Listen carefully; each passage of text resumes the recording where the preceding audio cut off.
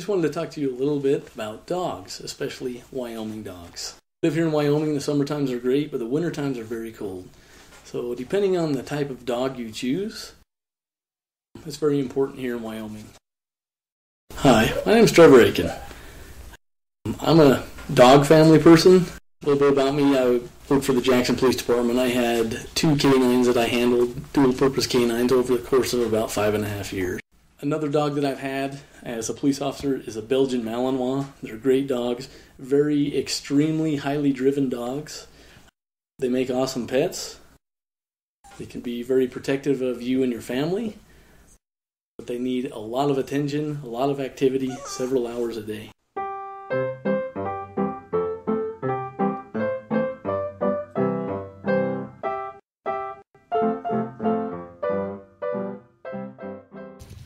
This is a Chesapeake Bay Retriever.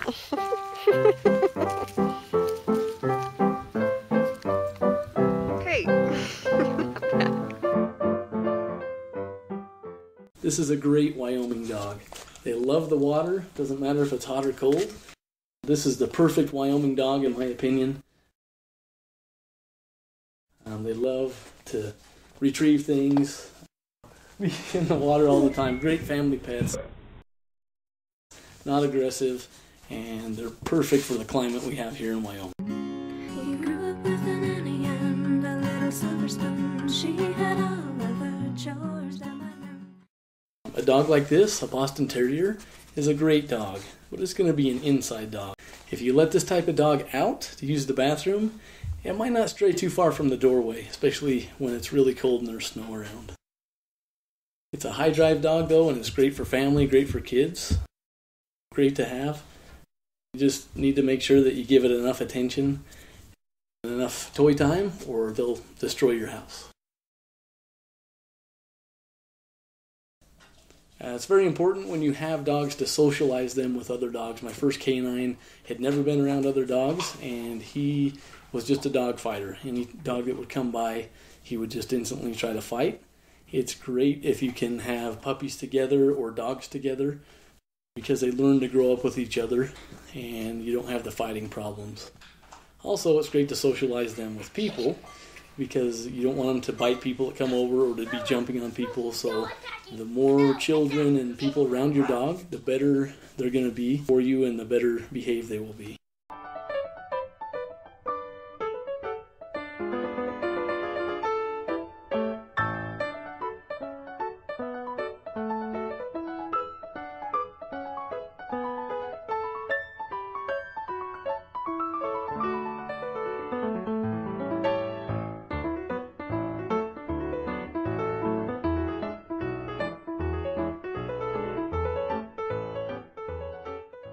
I'd like to talk about training for just a minute.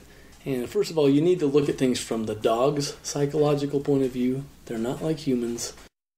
You need to reach them on their level. I love dogs. Dogs are talented. You can teach them to do almost anything. We two have found a life together. Before it was good, now it's better.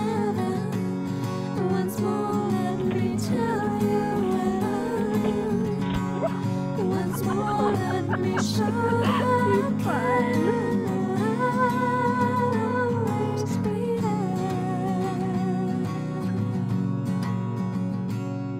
you slipped on my finger this little ring.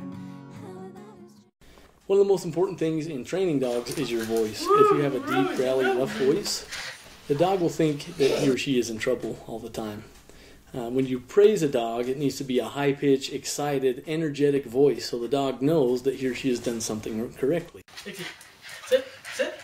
Oh, that's a fine girl. She's a fine girl, Dixie. Yes, she is. Woo, you so.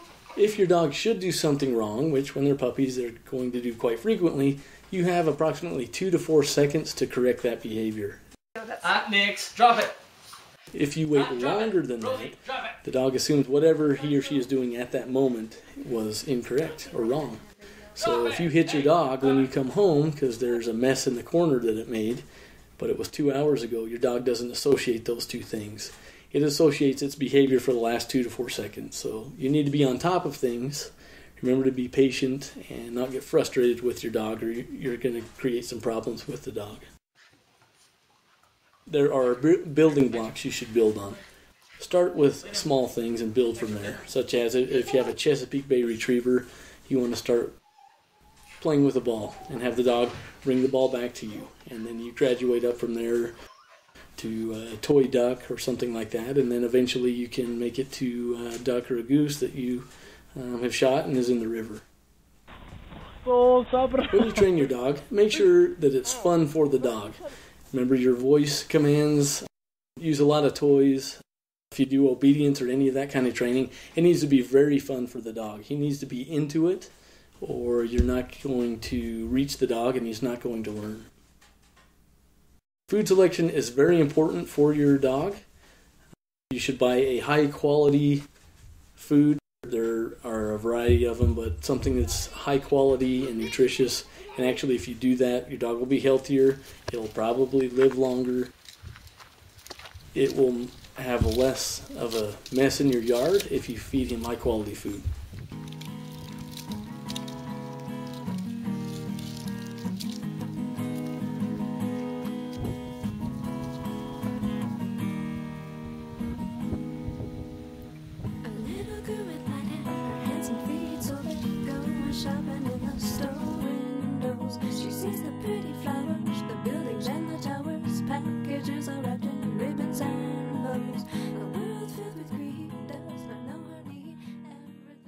So remember, selection of your dog is very important. It depends on what you want your dog to do. Don't neglect your dog. If you show love and care for him or her, they will love you back and make life very interesting for you. She got my thumb. Woo, Dixie-Noni. Woo, Dixie-Noni. Good boy. That's a fine boy.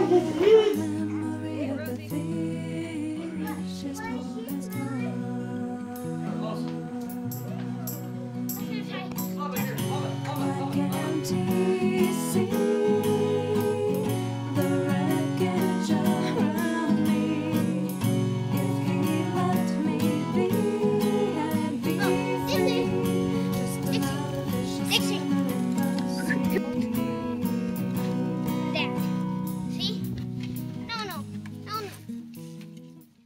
Dogs provide a great atmosphere for a family, and there's all kinds of scientific data to suggest that people who have dogs live longer, fuller lives and experience more joy and happiness in their lives.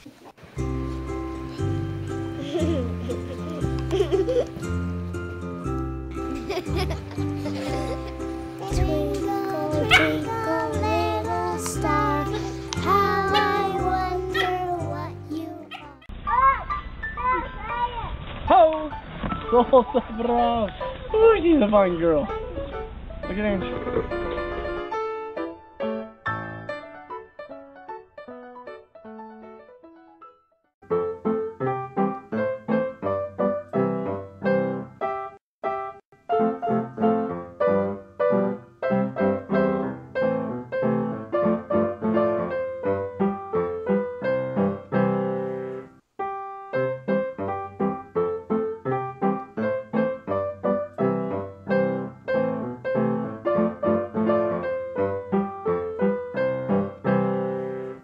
I'm in trouble. My wife's mad at me. I am in the doghouse, if you will. So making this video hopefully will get me back out of the doghouse.